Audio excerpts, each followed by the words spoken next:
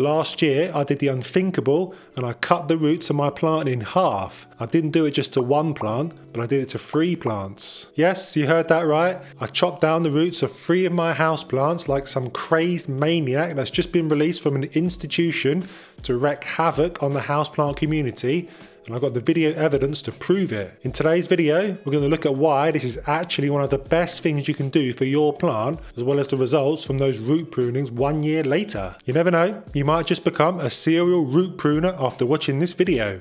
So the 3 plants in question was my green syngonium, my established peace lily that I've had for years, and my Chinese money plant. So why did I cut them back so drastically? It's basically a valid alternative to repotting a root-bound plant. When a plant becomes so root-bound that its roots take up the majority of the space in the pot, this spells trouble for your plant. There is no longer enough soil in the pot to retain moisture and nutrients for the roots to draw up. Your plant is basically running on empty. Have you ever watered a plant in your home, looked at it 3 days later only to see it drooping like it's thirsty again? You might ask yourself how this is possible. You just watered it for Pete's sake. Well, if you were to lift the plant out of its pot, you'll probably discover a severely root-bound plant. There's no longer soil in the pot to retain moisture, so the roots dry up much more quickly than normal. And that's only water. Your plant will also be struggling to draw up the nutrients it needs to support its growth. This is exactly why root-bound plants stop growing. They've not got the Weetabix in their belly to help them grow big and strong. And not only do they stop growing, but the foliage also turns yellow. This is one of the main symptoms of a root-bound plant. There's a lack of nitrogen available to the root to make leaves green and vibrant. And this was exactly what was happening to my 3 plants last year. They were constantly thirsty, the leaves were turning yellow, and they weren't growing as vigorously as they should have been. The normal solution here, of course, is to take your plant out of the pot, discard the old soil, untangle the roots, and then repot it into a pot that is 1 or 2 sizes bigger than the existing pot using fresh soil. This gives the plant a new lease of life, and it pushes out strong growth during the growing season. And I'm definitely not knocking this approach. Well, maybe the untangling of the roots part, but that's an issue for a different video. And this is usually the approach you should take for your root-bound plant. But root pruning is a better solution in lots of cases.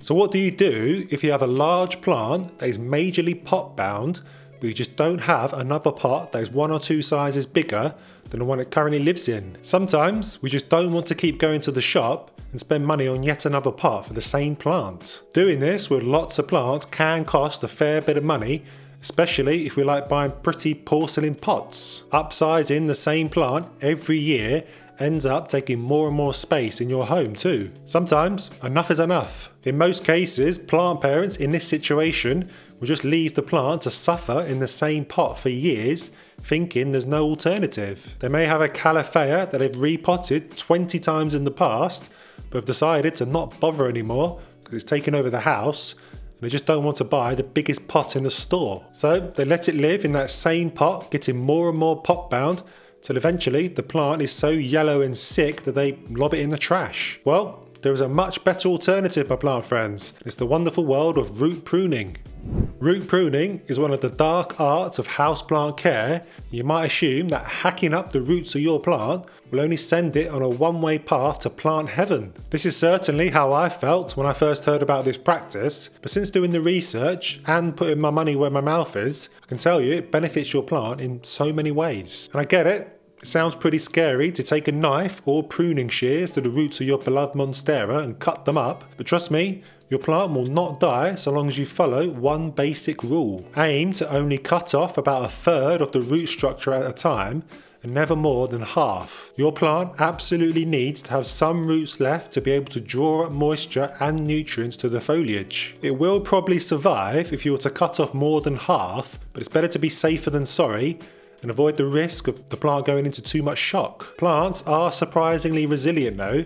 They do always find a way to bounce back. After all, we regularly take cuttings from them, and those cuttings happily grow roots within only a couple of weeks, so they do find a way to survive. So root pruning won't kill your plant, and that's great, but the truth is it can actually make your plant thrive. It can be highly beneficial for a tired looking plant. Think about it. How old and tired do you think the roots of your established plant are? Chances are they've been present with your plant for years and years, even decades in some cases. The peace lily that I pruned last year is probably my oldest plant. I think I've had it for at least 20 years. I've never touched the roots until last year. And that's a long time to be growing old and tired. These roots needed a new lease of life, and that's what pruning them back can do. It removed old, tired roots that have served the plant well over the years and replaces with new, vibrant, young, sexy roots that give the plant a much needed facelift. You see, roots grow more vigorously than foliage. The plant is constantly growing its root system. It doesn't really take long for it to replace the roots you've cut away. And you might think that reducing the volume of roots in the pot by a third would reduce its ability to uptake water and nutrients, but actually the reverse is true. When a plant's roots are pruned, it stimulates the growth of new roots, which over time increases the overall density of the root system. And this increased density allows the plant to absorb more water and nutrients from the soil. The process for this is pretty straightforward. Identify a plant that is in need of a repot that you don't want to upsize, or even a plant that you think has damaged roots. Lay it on a wooden bench or chopping board and grab yourself a large sharp knife. I like to use a serrated bread knife because it cuts through like butter. You can use pruners if you like, but I find it much easier just to chop away using a large knife. Don't bother untangling any of the roots. Lay the plant on its side and chop the last third of the roots off using nice long sweeping motions. Next, put the plant upright and cut away some of the roots around the side of the root ball. Doing this allows you to add soil around the whole root ball when you put the plant back in its pot, giving it room to regrow roots at the bottom as well as the sides. Prepare the same pot that the plant was in with some fresh soil at the bottom. I simply use 5 parts compost to 2 parts perlite. You can easily make this yourself without having to buy premium soil mixes. You need a good potting soil with good drainage for strong, healthy roots. Add your plant to the pot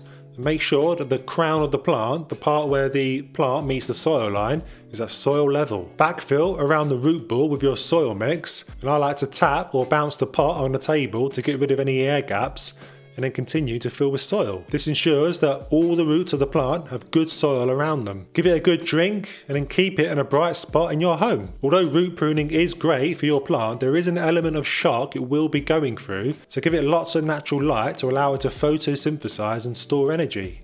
People often ask me in the comments section of my videos when the best time to repot their plant is, and I say there is no best time. You can repot any time of year because the roots are growing all the time, even in winter, unless you consistently keep your plant in temps below 10 degrees Celsius, which is unlikely. Just because the foliage growth has slowed does not mean that the root growth has slowed too. This is exactly the same for root pruning. If it's warm enough in your house, then the roots will be growing all year, so you can make the cuts anytime. As with all medical procedures, there are some side effects that you might see on your plant, but honestly, they're nothing to worry about long term. I saw these side effects for a couple of weeks on my plants last year, but they really do bounce back really quickly. So here's the small print.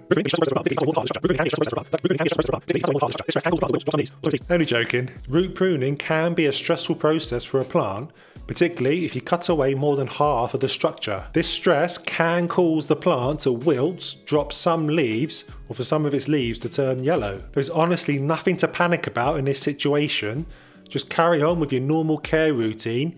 Give it lots of light and the water it needs, and it will bounce back quickly. In some cases, there might be a little stunted growth in the first few weeks after the prune. This is simply because the plant is growing and replacing the roots you have pruned.